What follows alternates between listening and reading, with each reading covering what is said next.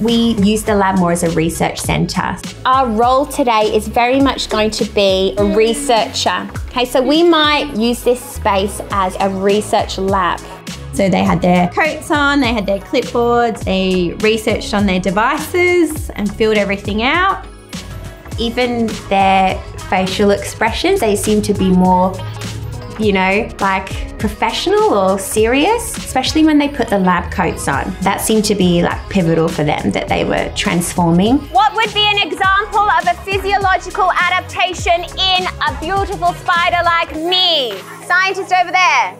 Spiders have venom to protect themselves from predators. Excellent.